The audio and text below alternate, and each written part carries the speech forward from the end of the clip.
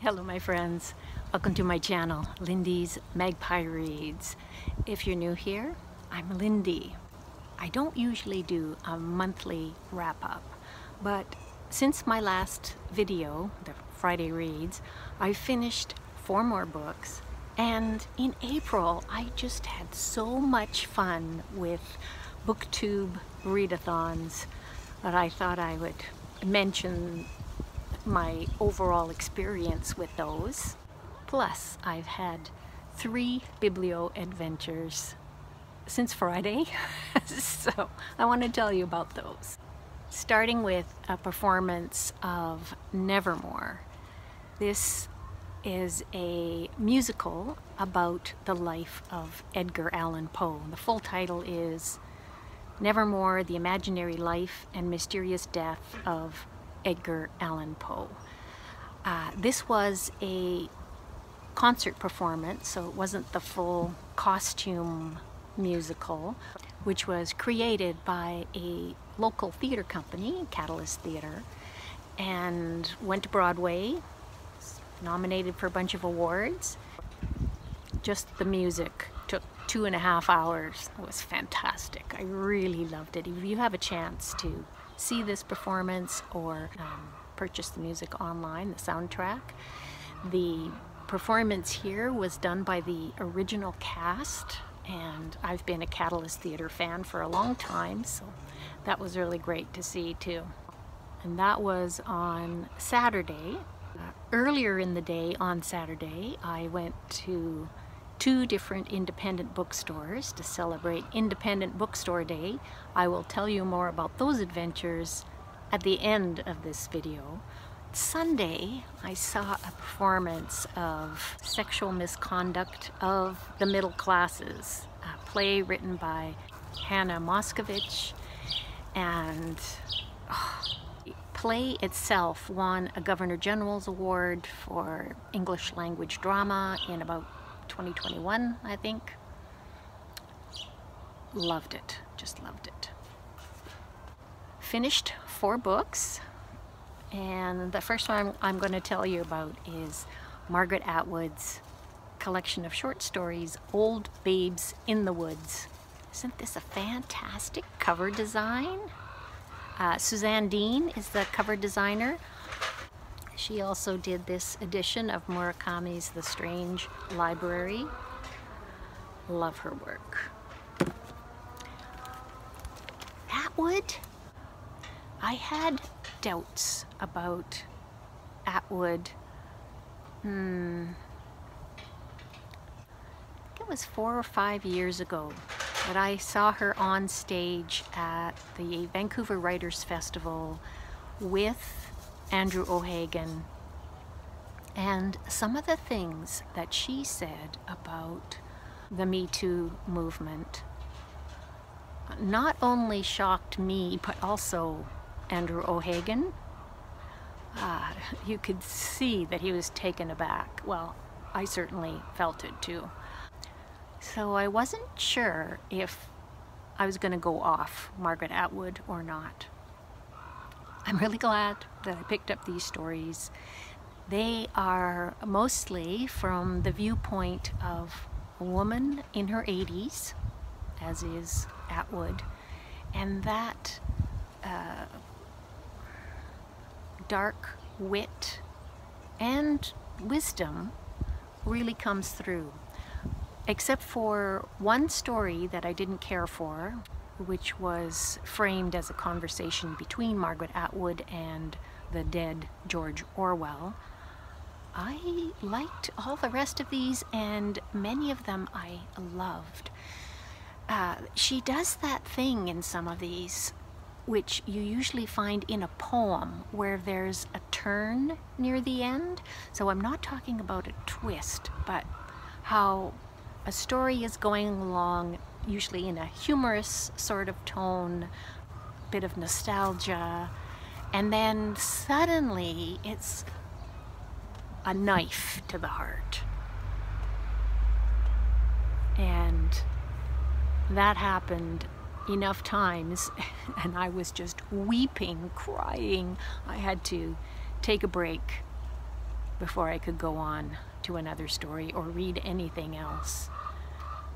Yeah, lots of emotional impact in these stories. Many of them are about widows and looking back on tough times like the war, World War II. Well, I'm going to read you a little bit to give you a flavor. This is from the title story, Old Babes in the Wood. It's too hot to have the wood stove on, so they heat the water on the ancient 2-burner propane cylinder camping stove. It's rusting out around the intake pipe, but so far there have been no explosions. New propane stove is on the list. The kettle is aluminum, of a type that has surely been outlawed. Just looking at it gives Nell cancer, but an unspoken rule says that it must never be discarded. The cover will fit only if placed just right. Nell marked the position years ago with 2 circles of pink nail polish, one on the lid, a corresponding one on the kettle itself, which must be stored upside down so that mice won't make their way down the spout and starve to death and make a horrible smell, plus maggots. Learn by doing, Nell thinks. There have been enough dead mice and maggots in her life. The tea in the lidded 1940s enameled roasting pan labeled tea is practically sawdust. They keep meaning to throw it out. Lizzie has come prepared with her own tea bags in a plastic Ziploc. Bags are easier to discard than soggy tea leaves, even though everyone knows that tea bags are made from floor sweepings and mud. In the days of Tig, he and Nell had always used loose leaf, which he bought at a little specialty shop run by a knowledgeable woman from India. Tig would have derided the tea bags. The days of Tig. Over now. High up on the wall, above the wood stove, hangs the flat, oblong griddle that Nell and Tig bought at a farm auction 40-odd years ago, and on which jovial sourdough pancake fryings often took place, Tig doing the flipping back when largesse and riotous living and growing children had been the order of the day. Coming up, who's next? She can't look directly at this griddle. She glances up at it, then glances away. But she always knows it's there. My heart is broken, Nell thinks. But in our family we don't say, my heart is broken. We say, are there any cookies? One must eat, one must keep busy, one must distract oneself. But why? What for? For whom? Are there any cookies? She manages to croak out. No, Lizzie says, but there's chocolate. Let's have some. She knows that Nell's heart is broken. She doesn't need to be told. It's Old Babes in the Wood. Next up is another Canadian author, Zoe Whittall, with her new novel, The Fake. There are 3 central characters in here. Zoe Whittall is queer. She always has queer content in her books. And the 3 central characters in here, one of them, Shelby, is a lesbian, a widow, and she also has high anxiety. And she's a hypochondriac. And she is grieving the recent death of her wife, Kate. I'm going to read you just a little bit. I don't know what's wrong with her, Shelby heard her mother say to her father on the phone. Why can't she get over the fact that her friend died? Kate wasn't her friend. She was her wife, her partner of 6 years. Her mother still can't say girlfriend, let alone wife. Shelby told her to get out. Not to come back. She didn't need her. She wouldn't understand. But then she came back around with groceries, and they acted like it didn't happen. And it was better than having no one in the room with her sometimes, breathing the same air, relating to her as a fellow alive person. Well, Shelby eventually manages to get herself off the couch and go to a grief peer support group. She gets herself out of the house and starts regretting right away, wishes that she was back on her couch, but she says, longing to be on the couch feels better than being on the couch. So she's doing something for herself. But at the grief session, she meets this other person who is a fake, a big fat liar, a sociopath, and suffers the effects. So it is a page turner. It's a serious look at trusting strangers, and is it human nature to trust? And if we're burned, how do we trust again? You know, that kind of thing. So yeah, I quite enjoyed this. I do recommend it.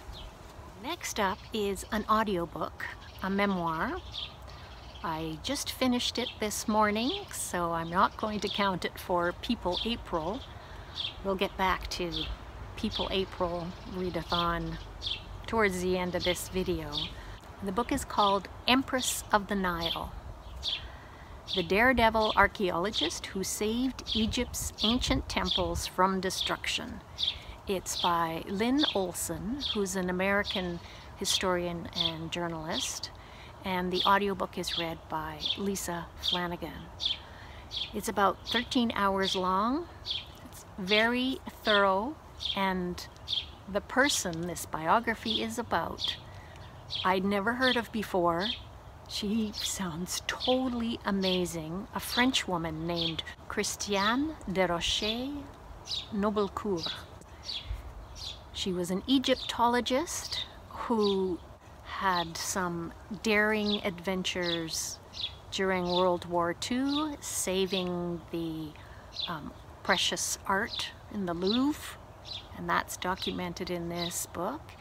And then also later on in life, she played a crucial role in saving a whole bunch of temples that were going to be buried underwater when the Aswan High Dam was built. So this was in the early 60s.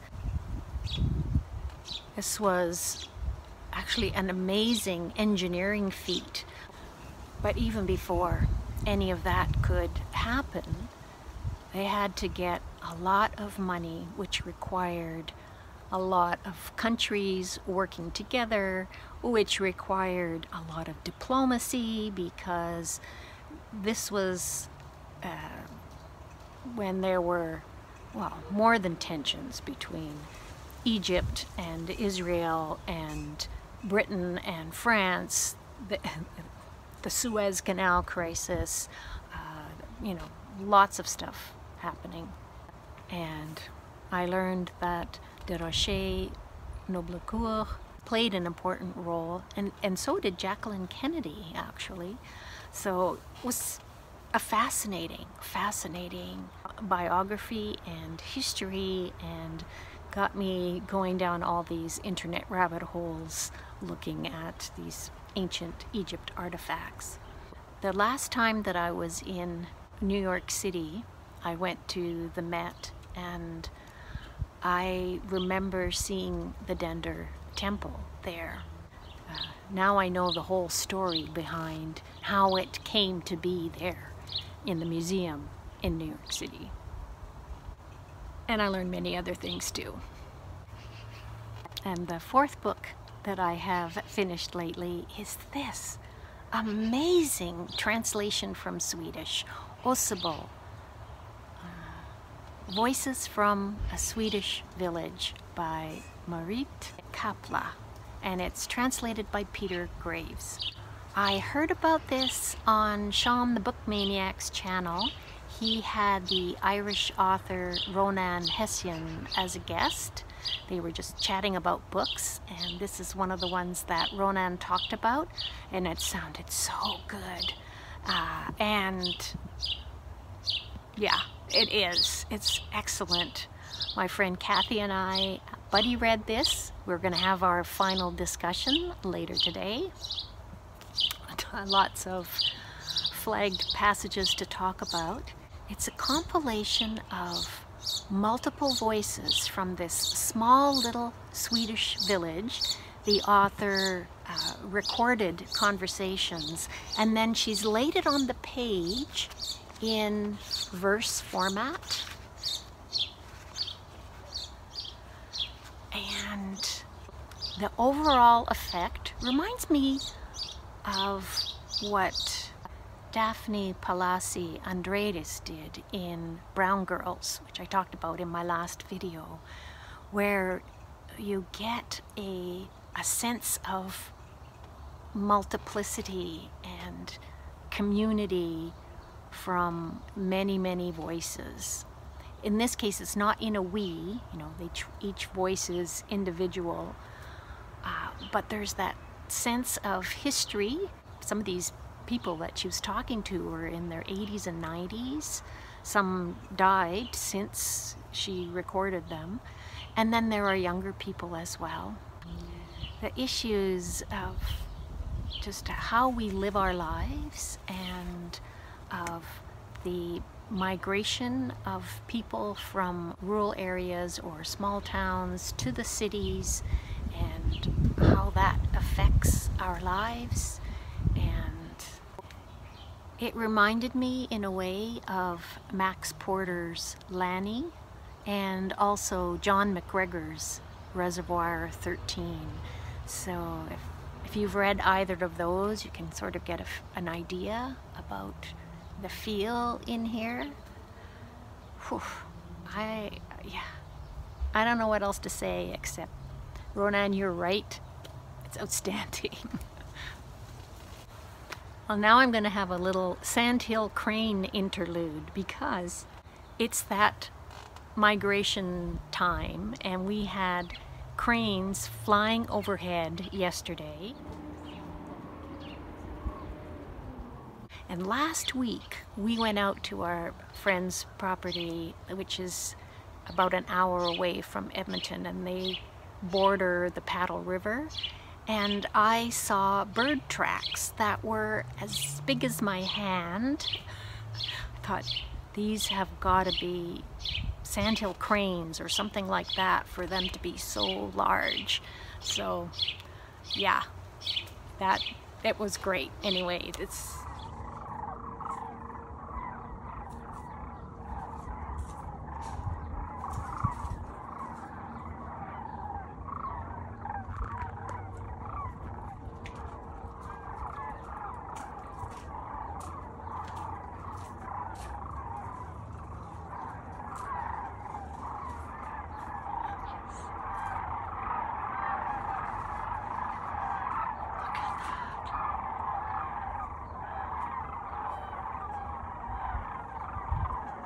the experience of seeing hundreds of these huge birds and hearing them fly overhead just lifts my heart. It's wonderful. So now I'm going to get into the April Readathons and group reads, starting with Trans Girl April, which is hosted by Kevi of Say Kevi and Willow of Books and Bow. They had two group reads, one being Felix Ever After by Kaysen Callender, and I read that in May 2020, so I didn't reread it for the group read. The second one I really wanted to read, and that is Hazel Jane Plante's new book, Any Other City. However, it was supposed to come out on April 18th.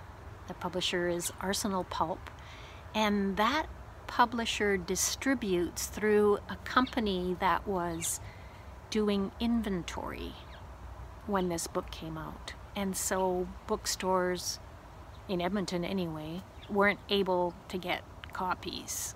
They were just at the distributor, but nothing was happening at the distributor because inventory. Anyway, So I didn't actually get this until Saturday, and I am going to read it soon.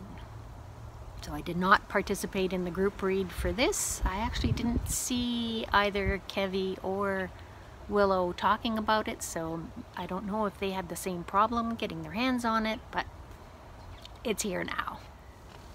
So I did read 13 books by trans or non-binary authors, and they were Welcome to St. Hell by Lewis Hancock's, Disintegrate, Dissociate by Ariel Twist, Revenge of the Raccoons by Vivek Shraya, The Third Person by Emma Grove, Witchy by Ariel Slamet-Rees, Grease Bats by Archie Bongiovanni, When We Were Sisters by Fatima Asghar, A Pros and Cons List for Strong Feelings by Will Betke Brunswick, If You're a Kid Like Gavin, The True Story of a Young Trans Activist by Gavin Grimm, which was also counted for the picture book readathon, and Survivor's Guilt by Robin Geigel,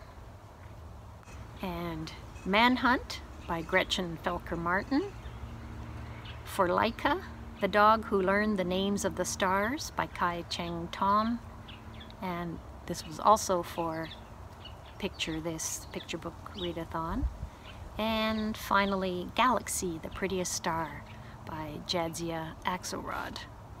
For Picture This 2023, the picture book readathon that was hosted by Shelley of Shelley Swearingen and Jack of Spread Book Joy, I read 14 picture books that I counted in Goodreads. I actually read more than that I didn't even keep track of.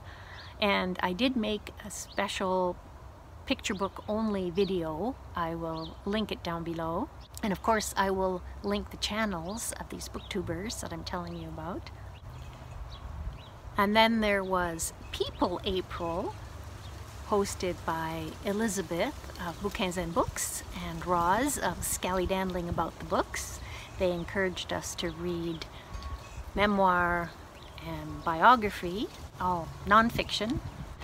I read 10, including Welcome to St. Hell by Lewis Hancock's, The Third Person by Emma Grove. As you see, sometimes it was double duty. Some of these are by trans writers.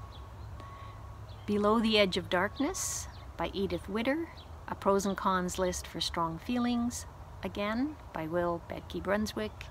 Thick Skin by Hilary Peach. Ben the Sea Lion by Roy Henry Vickers. Unraveling, What I Learned About Life While Shearing Sheep, Dyeing Wool, and Making the World's Ugliest Sweater by Peggy Orenstein. Listen, How Evelyn Glennie, a Deaf Girl, Changed Percussion by Shannon Stalker. That one also is picture book format, as well as the picture book I've already mentioned, If You're a Kid Like Gavin by Gavin Grimm.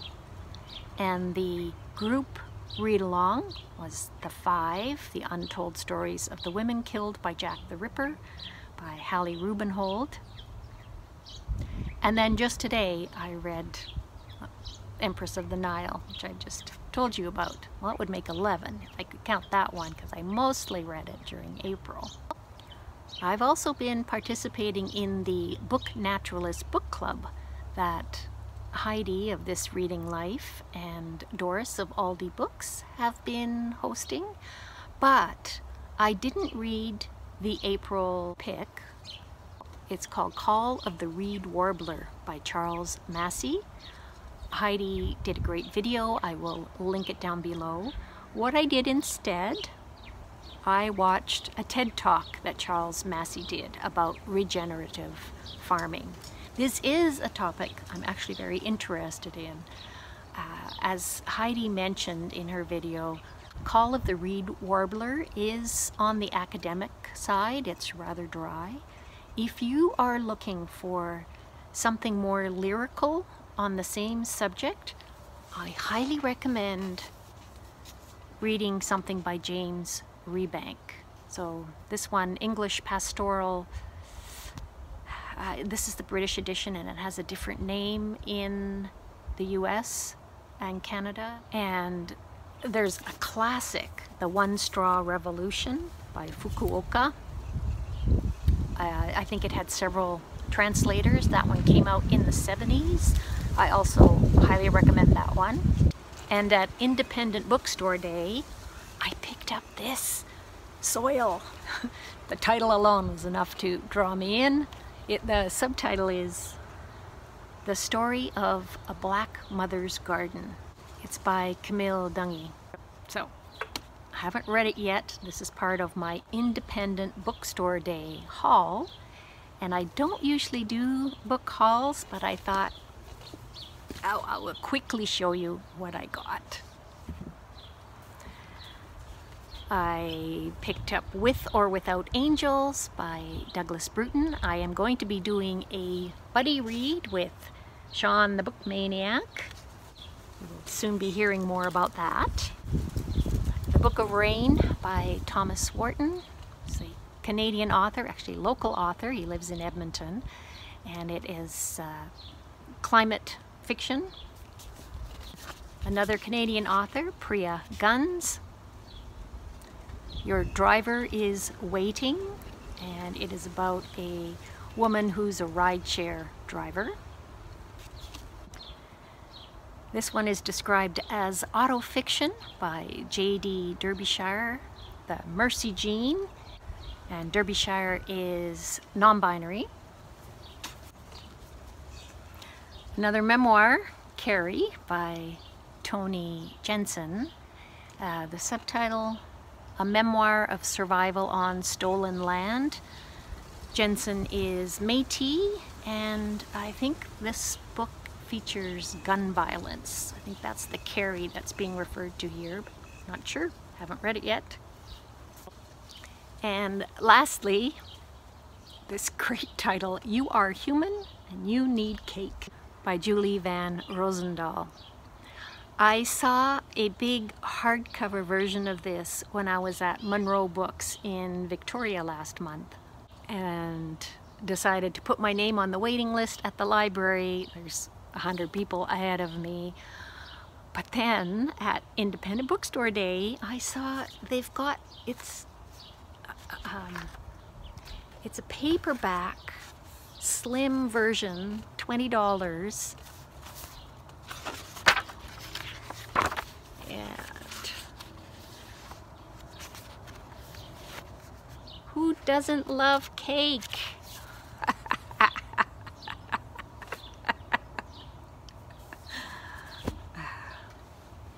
Tomorrow I am leaving for Whitehorse, just going for 5 days, so I'll be back by Sunday. But I wanted to get a video done to get caught up with everything that's been happening, because there's going to be lots of new stuff with travel, visiting my sister. Thank you so much for watching. I appreciate it. Let me know if you participated in any of these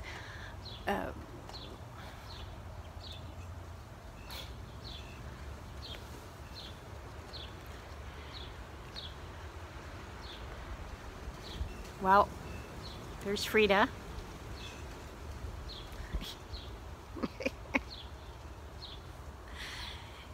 Thanks so much for watching, everybody. I'll see you again soon. Bye for now.